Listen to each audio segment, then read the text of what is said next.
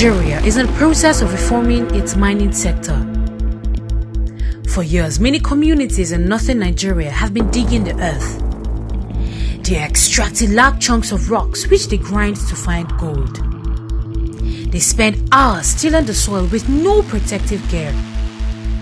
These men take all that risk for tiny specks of gold. When miners grind rocks to separate gold from dust, it exposes them to lead, which is airborne. Lead is a silent killer. In March 2010, the medical charity Doctors Without Borders responded to the report of children dying mysteriously in communities across Zamfara state. 400 children had died. Thousands were diagnosed with high levels of lead in their blood. It was the worst recorded lead poisoning outbreak in the history of Nigeria, and unfortunately, it was not going to be the last.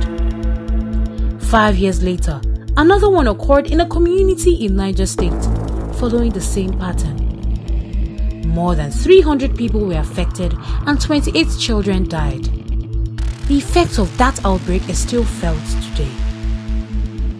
This is Hussein, a miner from that community. He lost his son during the outbreak, and his daughter Aisha has not grown since her village was poisoned with lead. Doctors Without Borders contained the outbreak.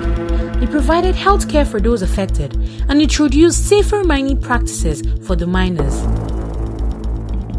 These practices are gradually being abandoned as miners and their families have gone back to their unsafe ways.